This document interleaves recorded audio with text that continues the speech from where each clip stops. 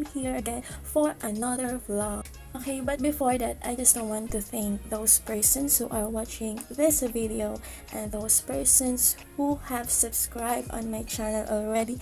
Thank you so much for subscribing and thank you for watching. Sa mga hindi pa nakasubscribe, please sign in on your YouTube account and click the subscribe button. Okay, so now I'm going to show you a product. Okay, this product is very famous. Let's open it. Guys, eto, sa store ko siya ng Watson binili. Pero nung tinignan ko kanina, kasi gusto kong malaman kung what is the present price. Kasi diba, 11.11. Okay, hooray yung mga nabiktima ng 11.11. Okay, so, wala na siya. Wala na siyang stock. So, it means, ubus na besh. Kasi nag-flash, kasama ata to sa flash sale ng mga nakaraan. And then, yung 84 pesos naging 32 pesos. My God. Okay, so, ganito na siya kalaki. Ayan. Ganyan lang siya. This is the St. Ives Acne Control Oil-Free Salicylic Acid Acne Meditation. Wow. And this is an apricot scrub. It prevents acne and even skin tone. It is also paraben-free and dermatologist type. Buksan na natin siya. Ayan. So, eto yung kanyang takip. Ganyan siya. Ayan. This is a tube. And then, my God. Wala siyang seal or anything. Bukas na siya kaagad. Ayan. So, yun na siya. Yung amoy niya. Di ko kasi alam kung ano yung apricot eh. Ano ba yung apricot? Apricot is a kind of orange ba? Family of orange. Pero ang bango niya, as in, tapos meron siya mga beads dyan. Yung ganda niya. Yung ganda niya. Okay, so disclaimer lang. Kung, ayun nga, kung magiging effective man siya sa akin, baka hindi rin siya magiging effective sa inyo because we don't have the same skin type. At kung hindi rin siya magiging effective sa akin, malay nyo, magiging effective sa inyo. But then, looking at or, browsing at YouTube, and then may mga positive feedbacks about this product. So, I'm also positive about this one. Let's try. Okay, so that's it. Let's try this one. Let's see how it feels on our first try. Okay, but before that, let me wash my face first using my cleanser. Okay, so that's it. I've already washed my face. And that is my bare face. And then now it's time to use this St. Ives Acne Control Apricot Scrub. Okay, let's try this one. I want you to know guys that I have a sensitive eyes. Very sensitive yung mata ko na kung masyadong matapang yung product, sumasakit siya, and namumula siya agad. And then yung ilong ko din, very sensitive din. Well, masyado sila sensitive. Akala mo ang gaganda. Okay, so that's live. Okay, so maglalagay na ako konti dito para ko na foundation. Konti na muna. And then, kayo kapag di pa bumili kayo ng products, and then on your first try or in your 1 week na nag-try, tapos wala pa rin magandang epekto sa inyo, hindi ako nanghihinayang na i-discontinue yung paggamit ng product. Kasi, mukha mo yung nakasalalay doon, besh. So, kapag hindi maganda, tigil mo na. Ayan. So, I'm going to okay, basahin ko. English ako ng English, hindi ko na matatapos. Okay, basahin ko na lang yung kamay ko, and then natagnan natin siya. Oh my God! Oh my God. Wait lang. Ang sarap sa feeling. Ang bango niya. And then, na-feel ko talaga yung beads. Kasi meron din pa mga facial scrub na konti lang yung beads. So, konti lang yung effect. Ayan, diba? Ang ganda. Ang saya. Ayan.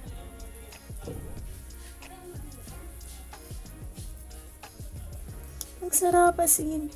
Parang kapag nag-a-apply ka nito, parang mo na rin siyang minamassage yung face mo, nakaka-relax, nakaka-refresh. Tapos yung amoy niya, napaka-simple lang.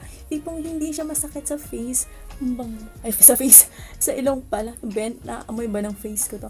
Hindi siya masakit sa ilong.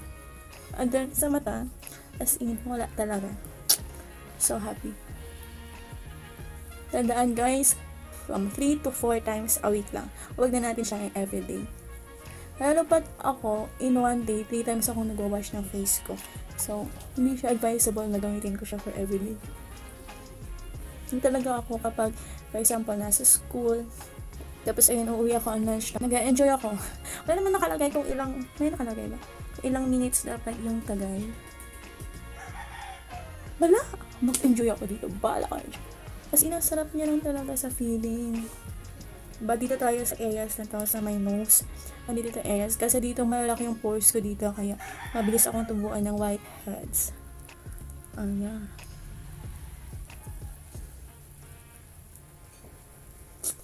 As in, ang sarap lang. And then dito meron ako mga maliliit na mga, ayan, nakikita niyo, diba? Nakikita niyo to. Oh my God, nakakahiya. Okay, meron akong mga maliliit na gagamba. Ano ba yan siya yung tawag dyan? Yan ba yung acne?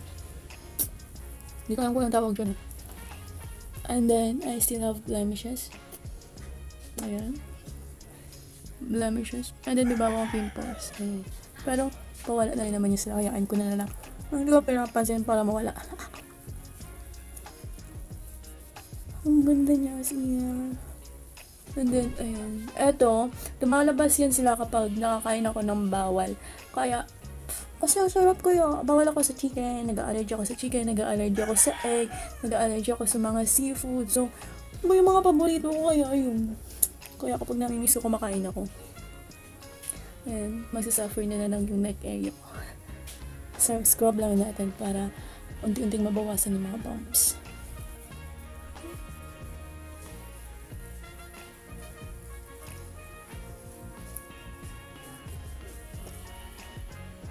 As in guys, ayan siya. Nakikita ba? Wala nakikita. Basta ayan, meron siya mga beads. Andito pa yung mga beads niya. Kasi talaga, nakatry din naman ako ng ibang scrub actually. Then, konti lang yung beads, tapos masyadong malalaki.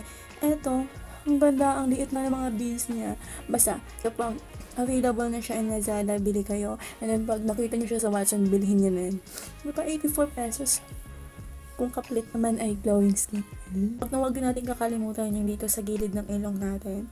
Kasi, kapag nagpupulbo tayo, naglalagay tayo ng BB cream, foundation, dyan yan sila tumutumpok. Lalo na't mababa lang yan. Ayan, basahin ko ulit yung kamay ko. Try natin kung meron pa rin bang product. O, diba meron pa rin siya? Sana hindi ako mag-breakout.